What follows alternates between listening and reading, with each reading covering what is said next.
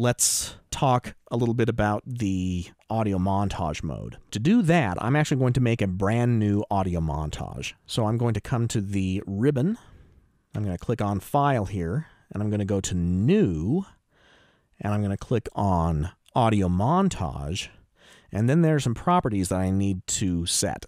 In the mode, we could choose stereo, CD compatible, multi-channel for DVD audio compatible, or multi-channel for any configuration that you want.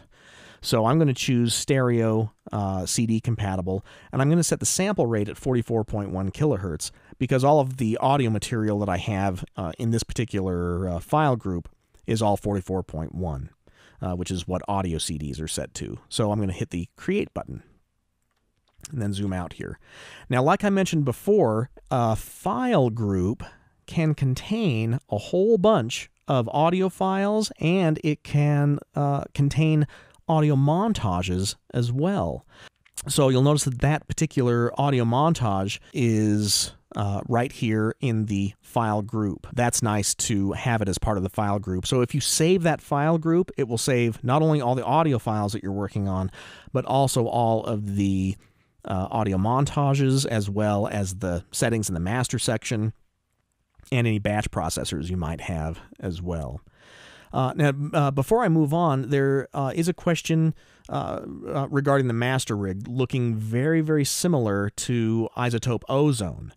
And that is absolutely true. If we were to look at MasterRig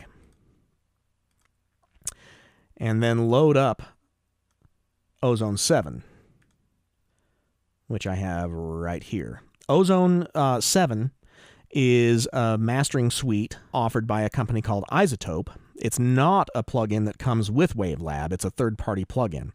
And a lot of the things are the same. You've got modules down here, whereas in MasterRig, the modules are in the top.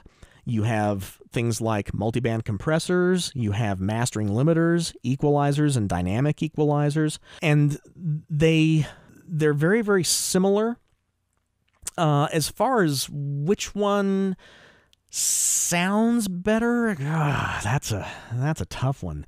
They both sound really, really good. I think that Ozone offers you a few more things that the MasterRig doesn't. A few more flavors that that MasterRig doesn't have. For example, in the maximizer, you've got all of these different IRC modes, and those are for intelligent release control. This new one that they've made in Ozone 7, IRC mode 4, is a really cool mastering limiter. So its basic flavor sounds really, really good. However, what it doesn't have, that MasterRig has, is in the transient emphasis, you do have one control for the transients, with varying degrees, but MasterRig actually has transient control across 3 different frequency bands. So that's an advantage for MasterRig that Ozone doesn't have. To me, all of these tools offer you, like I say, different flavors, and that's the way I look at things. I never say one is better than the other, because one may be better at one thing than the other, but one thing is not all things. When you're mastering EDM material, you may find one particular plugin works better for that material than another, just as an example. So the way I look at these plugins is kind of the same way that a craftsman looks at their tool belt. You never hear a couple of plumbers arguing over, what's better, a monkey wrench or a crescent wrench? Oh man, the crescent wrench is better. No, it's not. The monkey wrench is always going to be better. You just never really hear that, because each of those tools does a different job. And that's the best way to look at plugins or any sort of mastering processors, whether they're plugin based like you'd use in WaveLab, or whether they are hardware based. Because there's some great hardware-based mastering processors too, and they can integrate into WaveLab very, very easily as well. So the way to look at it is that you've got different tools for different jobs. The real determination of which one you use is going to depend mainly on your ears. And really, if you come away with anything from today's class, I want to emphasize that. Your ears are the final judge. Not what one person says, not what one magazine says, not what your favorite mastering engineer says.